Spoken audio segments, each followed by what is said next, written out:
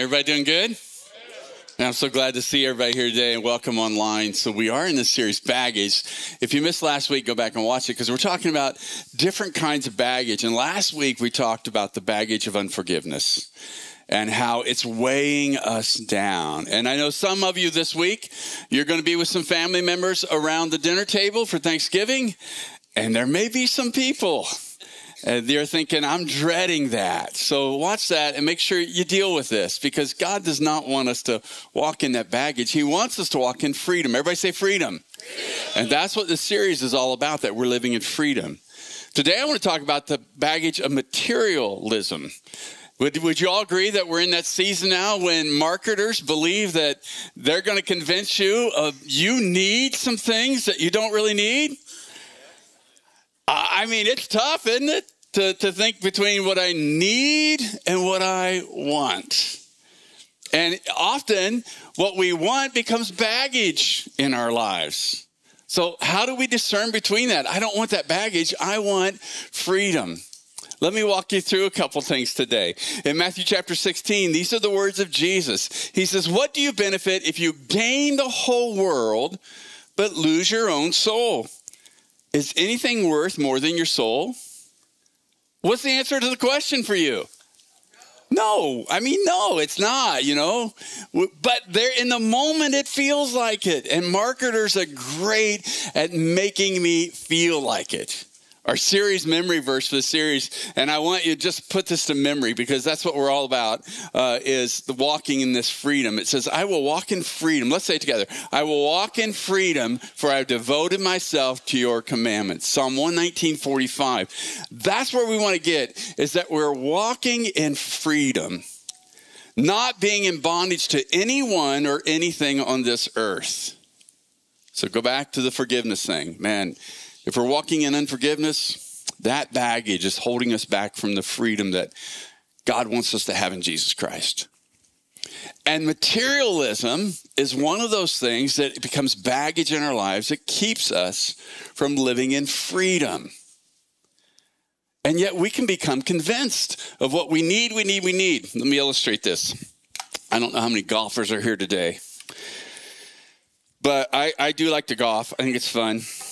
So this is my, I use Callaways, but these are Costco golf clubs. I'm not a great golfer. I paid, in Costco, I paid less for my bag and my clubs altogether than you'd pay for one club sometimes. So a few months ago, I got to play. This is my Costco driver, and I hit this. I can hit it really straight, about 225 yards, which if you're a golfer, that's not that far, okay? It's really not, especially when you play with, like, our children's pastor, Kyle. He can hit it 260 to 300, and it's just, I hate him in the name of Jesus in that moment. Y'all know what I mean, right? That's my baggage. Pray for me. So a few months ago, I played in a tournament. It was a fundraiser for, actually, Convoy of Hope. We just finished the series working with them. And in the tournament, I played pretty good. So me and the guy that I played with, we won our tier. Two things happened. We played up at TPC. It's up in Phoenix. It's a famous hole. On the 16th hole, I got closest to the pin, so I got $100 for that. I had to spend it in there, the TPC thing there, and I realized that when I went in to spend it, there was nothing under $100. My wife and I went in, we're like, where's the sale rack? There wasn't one. We finally found a shirt for under $100. I'm like, I would never spend this on a shirt, but I can't spend the money anywhere else. And the other thing I won was a driver. And I won this driver right here. And I kept thinking, man, I got to catch Kyle when it comes to driving. He can drive. I know I can do it if I had a better driver. So I won this driver because we won the overall tournament. And this driver, which is ridiculous, but if you buy it new, it's brand new, it costs you $600 to $900 depending on where you get it. I know, that's stupid, isn't it? And some of you have drivers more expensive than that. But I'm thinking, it took me like 3 weeks to get it in the mail. And I'm thinking, I can't wait. This is going to change my life. Isn't that how you feel about some of the things they're marketing to you right now for Christmas? Yeah. Hey, Jason, could you go get Kyle for me real quick? Yeah, go. Just if he's running, I know he does video, but if he's doing the class, can you just stand in there for a few minutes? I'll just need 5 minutes. Anyway, so I'm thinking I can't wait. So this is adjustable. I took it out the first time, I couldn't hit it, and I thought, well, I just need to adjust it. So I adjusted it so I could hook a little bit.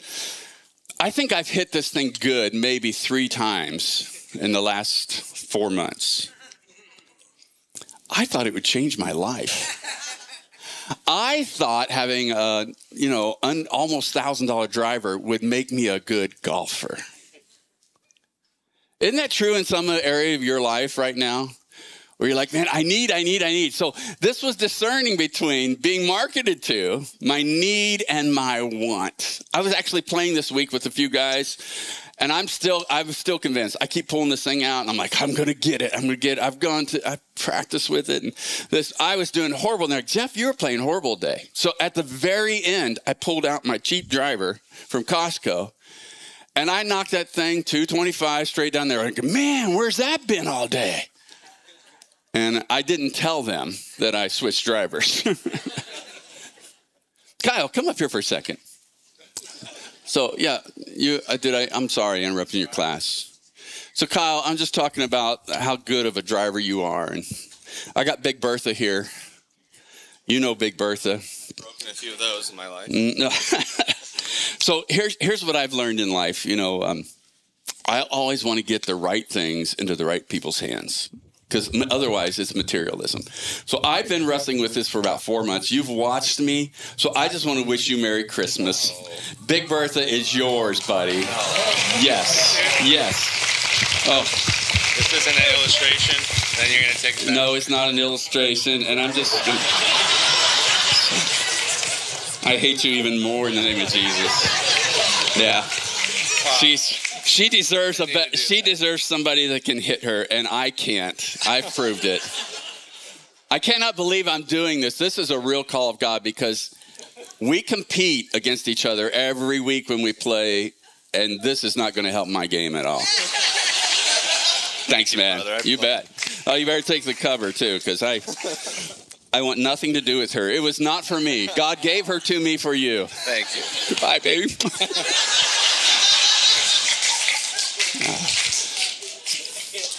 So, seriously, I was just praying about that this morning, and I'm thinking, I didn't need that club. And I'm hitting it better with this cheap little, I'm not a pro golfer, and I go out just to have fun. And the moment I quit having fun, some of us, that's the way it is with materialism. It takes over us. I mean, once I got this good club, I started going late at night. My wife said, I'm going to bed. And I'm like, okay, I'm going to the driving range. Like, what am I doing? I'm not a pro golfer. If I get to play once every week would be phenomenal. I play about 3 times a month. It's like, you're not going to score that great playing like that. I don't have that kind of time. I don't want to have that kind of time. Materialism, though, can take over, and we become a slave to it. What I just did with Kyle is the greatest thing I know to deal with materialism. Giving is the answer. It's the antidote to materialism. Here's what I do know. God is all I need. Everybody say it with me. God is all I need. Man, as we come into this season, there are so many things I love about this season. We're celebrating Jesus coming to earth to become the Savior of the world, our Savior, to save us from our sins. He's coming to be the Lord of our lives, the one who calls the shots. He has a purpose and plan for us. It's good. It's pleasing. And yet, I'm bombarded with all these things that I think I need. And what he wants is for me just to need him. That's all he cares about, is our relationship. And he promises this. He says, if you'll look to me as your provider, I'll meet all your needs. That's what he wants, that we would trust him that completely. In Luke chapter 12, Jesus is asked a question. He's given a challenge. He's talking, and one of the guys from the audience says this. He says, hey, can you tell my brother to divide up our inheritance equally, justly. And he probably asked Jesus because he knows Jesus is about justice. He is all about it. Go back and read his life. And Jesus, not going to get involved in just these kind of affairs, he says, beware, guard against every kind of what? Greed. What is greed? Well, it's not just about materialism, but we have greed for so many things. He says, guard against this. And I want to tell you, guard against this. It becomes baggage in our lives. Anybody ever, you watch the show Hoarders? Anybody seen that? Yeah, I mean, we look at that and we're like, how could it happen? And maybe some of you are dealing with that. I'm sorry you're dealing with that. But you may look at it and go, well, how does that happen? And yet we do that in our lives, in our hearts, and our minds. We think we have to have more. Jesus says, be on guard against this. Life is not measured. Let's read this together. Life is not measured by how much you own. It's not measured by how much you own. It's not measured by having a $900 driver. I couldn't afford the driver anyway, and it looked like it on the golf course. You see those people, you know, they're out there and they got money and they look like, man, they should be playing on the tour. And you're like, all they have is money. They can't play. That's the way we look in life sometimes. It's not measured by how much you own. Well, what is it measured by? Well, Jesus, it tells a story here. In fact, I just want to read the whole story to you. It's very short. This guy's asked the question, and Jesus just dives right in. He says this. He says, a rich man had a fertile farm that produced fine crops. Man, I love that. That's got to be a kid's book someday, doesn't it? Fertile farm with fine crops. Farmer. He said to himself, what should I do? I don't have room for my crops. Then he said, I know. I'll tear down my barns and build bigger ones. Then I'll have room enough to store all my wheat and other goods. And I'll sit back and say to myself, my friend, which I think this is weird anyway. Does anybody talk to themselves like that? You know, I know we all talk to ourselves, but do you ever look at yourself in the mirror and go, oh, my friend? That's weird, man. My friend, you have enough stored away for years to come. Now take it easy, eat, drink, and be merry. But God said to him, you fool, you will die this very night. Then who will get everything that you worked for? Yes, a person is a fool to store up earthly wealth, but not have a rich relationship with God. Now, Jesus didn't say there that we shouldn't have earthly things. We need them. I can't help but think of the Christmas movie. It's very popular this time of year. It's a Wonderful Life, old Jimmy Stewart movie. There's a scene in there. If you haven't ever seen it, watch for it. Watch it sometime. It's a very profound movie. But in the scene, there's this angel that comes down and he talks about. He says, "Do you have any money?" Jimmy Stewart asked him, and he goes, "We don't need money up in heaven." And Jimmy Stewart says, "Well, it comes in pretty handy down here, bub." And sometimes we forget that God's the provider of all that. God doesn't. He doesn't say here, don't have stuff. He doesn't say that. Man, he gives us stuff for our pleasure. In fact, he tells us that. What he said was, how foolish to store up treasure on this earth and not have a rich relationship with God the Father. How do I distinguish between those two, between I need and what I want? That I'm pursuing a rich relationship with the Father. How do I deal with materialism? That I'm pursuing a rich relationship with the Father. That I'm focused on that. Now, I have to tell you, I struggle with this. I don't know how much is enough or not enough. I don't get it. Every day, I struggle with this. We do Financial Peace University around here. If you're in debt, and man, God wants you to be free from that stuff. I get that. In that, though, Dave Ramsey, he talks about how much you should have saved up and all that. And man, those are great, wise guidelines. And wisdom tells us we should prepare for our future. Scripture talks about that. But I don't know what the need is. I'm always looking at Scripture. I hear what Dave Ramsey says, and I'm like, well, where did he get that? Where does he say we should have a 6-month savings or this much savings? I'm like, I don't know, because Jesus said God provides for our daily needs. We're to pray daily. I'm not suggesting you give everything away. I'm saying we need wisdom to walk through this daily. And we can't start thinking about ourselves. That's the problem with this guy. And I want us to just lean into his life a little bit. This parable that Jesus gives us. God is all I need. Say it with me. God is all I need. So how do I live this out? Well, I need to assess my priorities. That's what Jesus is talking about here. Does the priority become, if I only had this house, then my life would be great. Think about my driver. It's like, if I just had that, then my life is going to be great. If I just had this relationship, then if I just had this car, this job, this position, if I just had this much money in my bank account. And then we get there, and it's like me hitting my driver, and I'm like, I was having more fun with this old cheap Costco driver. Because we make it about something else instead of a rich relationship with God the Father. So I need to assess my priorities. Let's go back to this moment with Jesus. He told them the story, rich man had a fertile farm. Don't you guys see that there? It's kind of Dr. Seuss, isn't it? Oh, come on, you say it with me and you'll feel it. A rich man had a fertile farm that produced fine crops.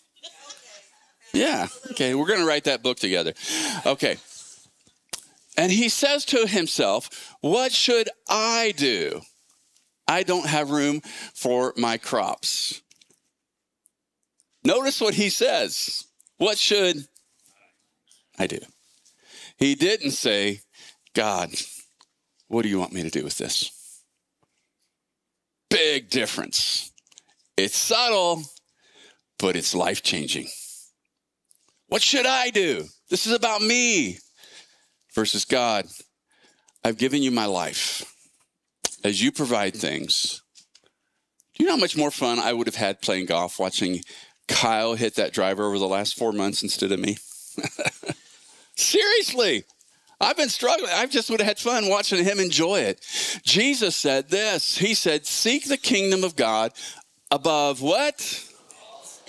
Everything else. How do I know the difference between my wants and my needs?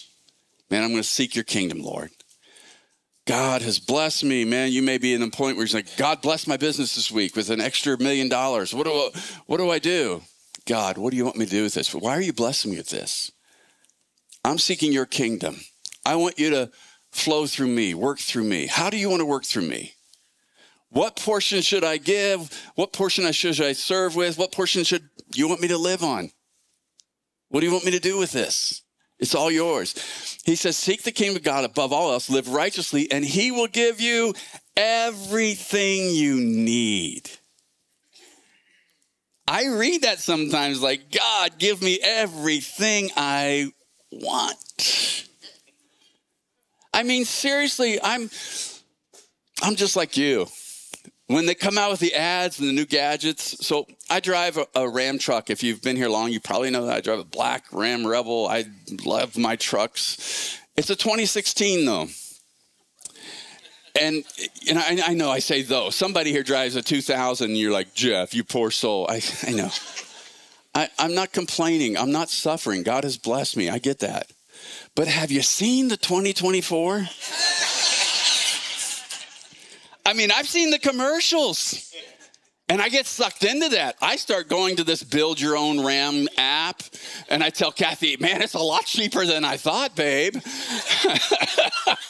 And that's about how she responds. And I mean, mine has very few miles on it. But what happens is the world is constantly, the enemy wants to suck me into materialism. Jesus called it greed. Be careful. It doesn't mean somebody here, you can afford a 2024 Ram. It's okay. It's all relative. I get that. Because the 2016 Ram, it's relative. Some people go, wow, I know. It's relative. But what we're saying here is, God, I'm seeking you first. I'm not seeking anything else. You meet my needs. And as you provide, I want to do what you want with it. I want to pursue you. What's amazing is how he blesses that, because God's looking for people he can trust. So I need to assess my priorities. Am I saying God's all I need? And some of you are here, you're not a follower of Jesus yet. You're just checking this out. Somebody drug you here today. They bribed you with lunch or something. I don't know. All I know is I'm glad you're here, and God's pursuing you. And he wants you to know that in your pursuits of life, he's really all you need. Everything else ends up as a dead end. If you could see the dead end of my driver, I mean, seriously. I got this cheap driver. I can drive at 225 yards. I want to drive 260. I get this $900 driver. I'm driving it 125 yards into the bushes. And I keep thinking, it's just one more adjustment. No, there's more to it than that. Sometimes that's the way life is, that we're pursuing something wrong instead of contentment. Assess my priorities. The second thing I would really challenge you with is, as we come into the season, to avoid the baggage of greed, is ask for wisdom to discern between wants and needs. We've been talking about this. What are my wants? What are my needs? I cannot convince my wife, Kathy, I need the 2024 Ram. I can't convince anybody. I can't convince myself. Yeah, good. I don't need that.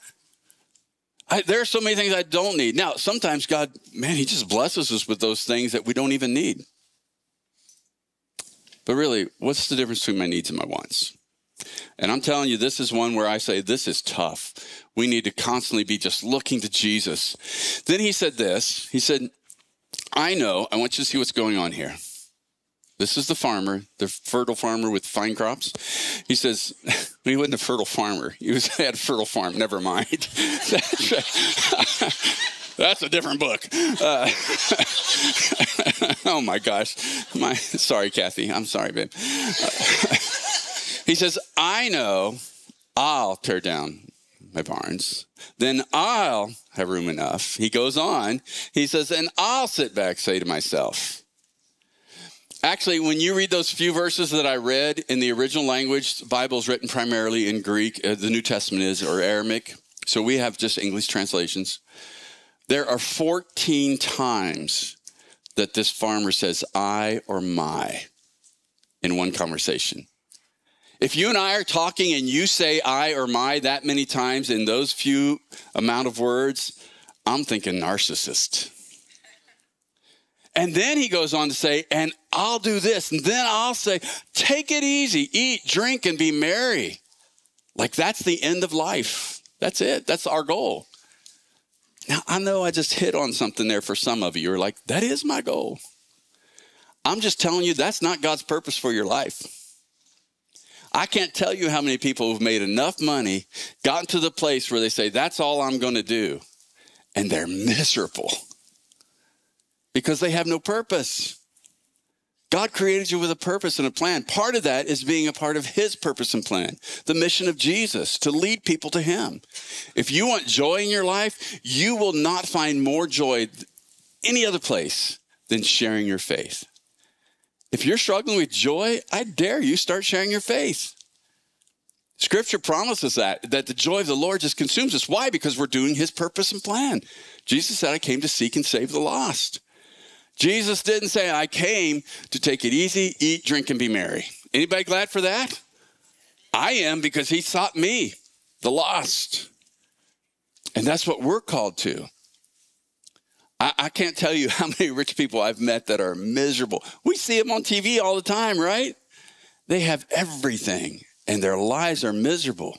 Why? Because they don't have a rich relationship with the Father. There's I just met a guy a few weeks ago. I was at another ministry event. I was so privileged to meet him. He was seated right at my table, so I had to talk with him. He's a financial guy, and I'm like, I don't want to talk to this guy. I have my own book, Lord of the Fries. You know what I mean? If you don't have it, it's free. Pick it up. But he wrote this book called Faithful with Much. His name's Tony Amaradio. And he's this big wealth manager. And so we got to talking over dinner and with my wife, Kathy, and I, and we really liked this guy. And suddenly I realized, oh, he's a real God's kingdom-minded kind of guy. And we started talking about it. And of course, I'm saying, okay, I know I don't have money, but I'd like some wisdom. He says, I'd love to meet with you guys, just talk to you, man, and help you out. And so even we set up a call with him later. Even as we're talking with him, I'm saying, Tony, listen, I'm telling you, I really don't have money. Here's what I have, blah, blah. And he goes, Jeff, That's not what my life's about. He said, yeah, my normal client is worth way more than $10 million. But he said, I'm here about advancing the kingdom. Now, I know some of you, as we're talking about this, you say, well, I have so much. I don't know what to do. I don't know how to be faithful with this according to Scripture. Man, I've gotten to know this guy now over the last few months, and he's actually going to come to our church next year and just help us walk through. Those of you who are saying, what do I do to live out wealth management as a legacy for God's kingdom? So this week I was talking with him, and even he said, with all his wealth, he said, I'm not going to leave it all to my kids. I've set it up to advance the kingdom after I'm long gone. He said, I don't want to ruin my kid's life with riches. Afterwards, Kathy and I were talking. I said, wow, that was a powerful statement. Because we all think if we just had money, if I just had that driver, if I just had all of this, then I could do this. And God says, that's not it. I want you to have a right relationship with me. Remember, Jesus said, what would it do to gain the whole world but lose your soul? Parents, let me ask you this.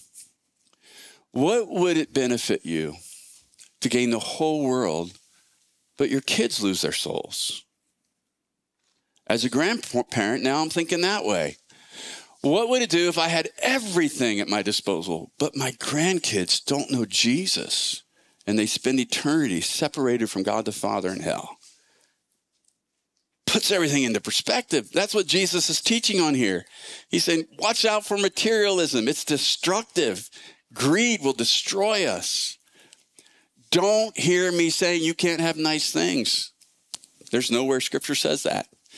In fact, Jesus didn't say that here. He just said, make sure you have a rich relationship with the Father, that it's all his. We're trusting him as our provider. James chapter 1, verse 5 says, if you need wisdom, ask our generous God. Now, why did I put this verse here? Because we're talking about our wants or our needs. This is where I have to ask, God, do I need this or I want it? I need your wisdom. And just because I have the money for something doesn't make it a need. What if I started asking for wisdom every time I made a purchase and said, God, would you give me wisdom? Is this what you want for my life? Or would you rather me give this to someone else to do something else? That's hard because I have some wants that I want. Anybody else besides me? I just want to see how many people are going to be honest with me there. Besides just me, right? So ask for wisdom to discern between wants and needs. God is all I need. Let me give you a third just application from this one moment in Jesus' life. Allow God to transform my heart and mind. It really comes down to I've got to allow him to do the transformation. Not Jeff, but him. Lord, what do you want? I want to follow you. I want a rich relationship with you. And Jesus said that he came to give us a rich and satisfying life. He's not talking about money, although some of you are going to be very blessed that way because you have the gift of giving. He wants you to do that. But he wants all of us to have a rich relationship with the Father. A relationship where we have freedom. Freedom from guilt, freedom from shame. That we walk in a life of faith every day without fear. That's what he wants for us. Allow God to transform my heart and my mind. He goes on, Jesus says, yes, a person is a what? We get to choose. Do I want to live as a fool? A person is a fool to store up earthly wealth, but it's not period there, okay? I hear teachers teaching like it says period. That's not it. He says, but not have a rich relationship with God. Here's what I know. Most of us, we start at the end of this sentence. We say, well, I want to have, we start thinking if I could just have a rich relationship with God once he gives me earthly wealth, then I'll do this. That's not how this works. It's about saying, no, really, Lord, I want you to transform my heart, that all I want is you. I surrender it completely to you. Your will. I'm pursuing you. Change my heart, change my passions, change my wants, change my desires to be about you. And it's something I have to work on every day. God, change me. In 1 Timothy 6:6, here's the principle. Paul, who writes a lot of New Testament, he says, true godliness with contentment is itself great wealth. Now, it really, if we put on a class and I had Tony come and I said, hey, anybody who wants to be wealthy, come. If I told you the real principle, you go, oh, wait a minute, I just wanted money. But I want you to see this. True godliness with what? Equals great wealth. We tend to think all of our stuff is great wealth until we start losing our relationships. We start still having a heart where we have everything we want at the world's disposal, and we think, I'm still miserable. I still want more. And what's the problem? It's because we're pursuing greed, and Jesus teaches against that. He says, I don't want that to have you. It will destroy you. Paul says it's godliness plus contentment equals great wealth. We all understand that. I mean, those of you who are married, if I said, hey, I can give you $1 million, but you're going to have a miserable marriage. Or, no $1 million, but you're going to have a great marriage, very fulfilling. That's a pretty no-brainer. Some of you are going, not for me. I'd take the $1 million. If I could give you a healthy family, you could be a successful dad. Your kids will love you and honor you. Or a successful mom, your kids will love and honor you. Man, you're going to have a really healthy relationship with them or $1 million. Most of us are going, I don't need to even think about that. I don't have to pray about that. Why? We understand the principle. It's godliness with contentment is great wealth. And that's what he has for us. That's what God wants for us. As we're coming into the season where we celebrate Jesus' birth, that's why he came to this earth, to give us a rich and satisfying life. The confusion comes in when we are so tempted with all the things of this world. Here's what's interesting. I'm going to challenge you guys to take a next step. But after this teaching, Jesus turns to his disciples. And you know what the very next teaching is? He doesn't really shift gears. He says, I want to talk to you guys about money and worry. And boy, as I read through that chapter, it's all in the same chapter. I go, oh, anything I'm worried about, this is a red flag that I'm not really trusting God with. Jesus is talking to this guy who calls out to the crowd, giving this illustration. It's very quick. And then he turns to the disciples. Guys, what are you worried about? Here's what I want to challenge you to do this week. I will begin each day this week with this prayer. Would you read it with me? Thank you, God, that you supply all my needs according to your glorious riches in Jesus. You are all I need. Now, that prayer is based on Philippians 4:19, and I would encourage you to go back and read Philippians 4:19 as well. It's a verse that's worth getting to know. You almost have it all right there in that prayer. But let's make that our prayer for a week. I'm just going to ask you and challenge you to do that this week. It's a week of thankfulness. It's a week when Black Friday's coming. I know we're going to be dealing right away with not only our wants and needs, but parents, your kids, they have some needs this year, right? And how do you deal with that with them of saying, no, that's not something you need. It's a want. I think about Tony and him saying, I'm not giving all my wealth to my kids. I'd ruin their life. And sometimes I think that's one reason I'm not a wealthy man, because I think I'd spoil my kids and ruin their life. And that's not what God wants to do. Let's make this our prayer this week, just every day for 1 week. Thank you, God, that you supply all my needs according to your riches in Christ Jesus. You are all I need. And let's see how that transforms us. Let's see how that changes us. Let's see what God begins to do in our heart and mind. God is all I need. Really? Really, Jeff? Yeah. I mean, when it comes down to it, I've never been, and I've been at the deathbed, on the side of the deathbed of many people as a pastor over the years.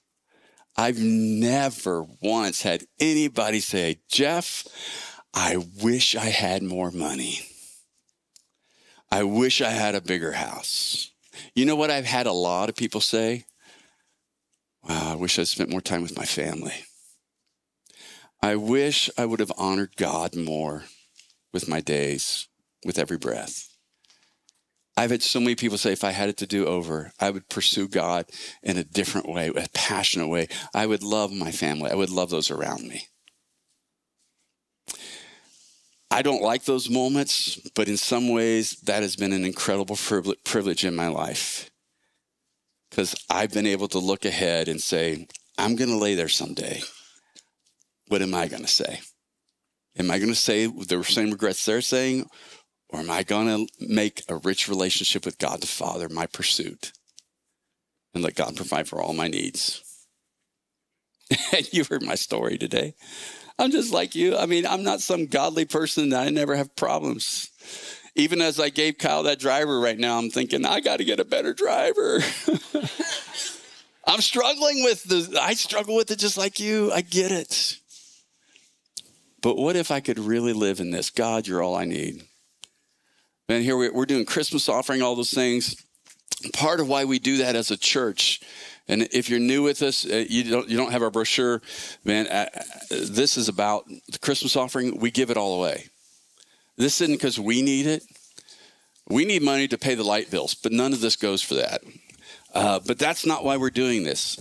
I do this as a pastor to say we as a church are going to live this out, saying we're going to trust you as our provider, Lord. And when we give above our tithes and offerings, and we say, okay, we're going to give away $75,000 this year just to people in need and ministries in need. It's not like we don't have needs. That's not it. It's that we're saying, no, we're going to live this out, Lord, and this is all for you. This breaks our grip of materialism, even as a church, to say we're going to do this. God is all I need. Here's what I want to do. I want to pray for us. And as I do, I realize there's some of you that you're just making a faith decision or you're considering it. And this is a big challenge to say, okay, God, I'm all in. That's what Jesus calls us to. Some of you as followers of Jesus, you struggle with this. Go back and read this chapter and see how Jesus walks through with the disciples worry and how greed can become baggage in our lives. He wants us to live in freedom. I realize in a moment like this that you're not here by accident. Nobody's watching online by accident. God's speaking to our hearts about some things. Father, I just want to pray in this moment. There are some folks that have been listening to my voice that you're speaking to us. You've been drawing them to you. If that's you, you've never made that decision. This is your moment. Just pray this prayer. Say, Lord, I want to live in freedom from guilt and shame and sin. I ask you to come into my heart and life and forgive me. Help me to begin a right relationship with you right now. And for those of you who are followers of Jesus, as you heard this, we all struggle from time to time with different things. But if you're saying, Jeff, the materialism, the greed, the wanting more, instead of making it about a rich relationship with the Father, let this be your moment. Just pray, God, I want you to be all I need. Would you transform my heart? I know in my heart of hearts, Lord, that life is about a relationship with you. Help me to stay focused on that. Lord, I pray that for all of us as we come into this Christmas season and all the marketing that we're going to have, that you would help us to keep our eyes focused on you. Thank you, Jesus Christ, for coming to this earth to take our place. Would you help us, Lord, to walk in trust and faith that you're our provider, you and you alone. In Jesus' name I pray. Amen. Thank you so much for watching, for joining us. I really want to encourage you to subscribe to our channel here so you can keep up with all the updates. We love having you be a part of it. More than anything, what I'd really like to do is be able to meet with you in person, to be able to have you come and be here on campus with us. If you're local, come by, be a part of one of our services. And if you're from out of town and you're going to be in the area, let us know. We'd love to connect.